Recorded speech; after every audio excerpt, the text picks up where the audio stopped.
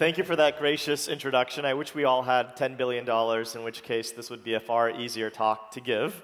The title of this talk is How to Build a Billion-Dollar Business. The time for this talk is 5 minutes.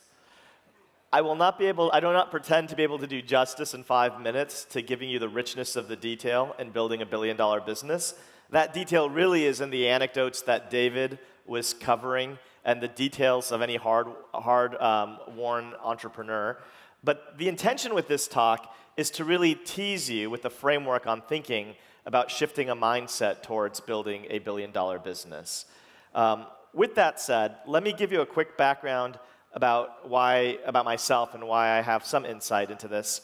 I spent 6 years at the VC fund DFJ, where, among other things, I led the investment in Justin TV, which became Twitch, which got acquired for $970 million, about $1 billion.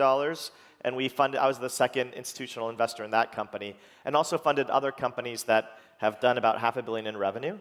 I also teach entrepreneurship in the engineering school at Stanford, and you can see all of our Stanford lectures online at ecorner.stanford.edu.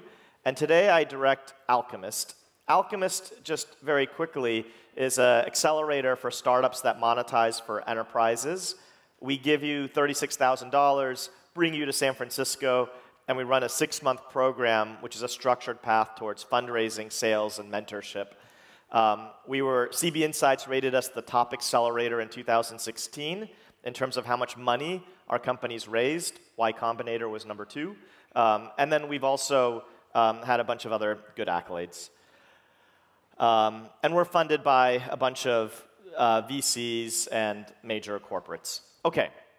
The basic principle that I want to express here is the old Archimedes quote that if you give me a lever long enough and a fulcrum on which to put it, I can move the world.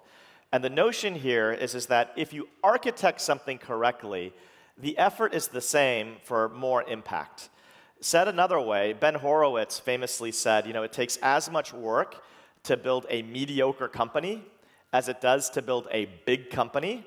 And any founder you talk to will tell you that. If they're struggling, they're not working any easier. In fact, they're working harder. So if you're going to have to work hard anyways, you might as well go big. Okay? And the key insight, I'm going to skip this slide, is in Silicon Valley, we have this notion of a billion-dollar unicorn, these seemingly fictitious but actually real companies that are worth $1 billion. And there's different studies, but effectively now you could safely estimate that around 10 companies a year get funded that'll be worth about $1 billion, and around 15 that'll be worth at least $500 million.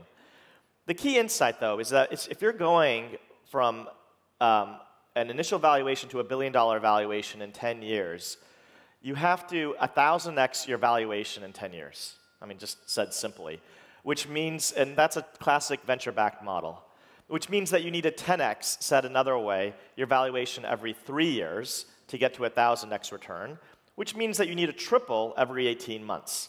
And effectively, that is the textbook schedule to create $1 billion. You cannot get there if you are building a company that grows linearly. So a linear company is one in which, if I'm walking linearly, it's 1, 2, 3, 4, 5. If I structure, though, a company to grow exponentially, it'll be multiplicative. 1, 2, 4, 8, 16. And the basic principle is to architect your startup so that it's on a multiplicative curve. There are a couple of, and I don't have time to go through all this, there's a couple of drivers for exponential growth. And they can be as simple as gross margins. If VCs, one of the first things they'll ask you is, what are your gross margins on your business? The reason why they ask that, if it's at 50% or less, it's almost impossible to grow multiplicatively. If I sell a cookie for $1 and it costs me 50 cents to make, I make enough margin, 50 cents, to produce one more cookie. So I will continually be at a steady state. But if I can shift that margin up, and if I can sell that cookie for $1.50, if I go to the nice part of downtown Montreal, suddenly I get $1 of profit, and I can produce 2 cookies, and I'm on a multiplicative curve. And that grows exponentially as my margins increase. There are other multiplicative levers beyond that, which I will not be able to go through, that you can exploit. And those include the technology, your technology, and network effects.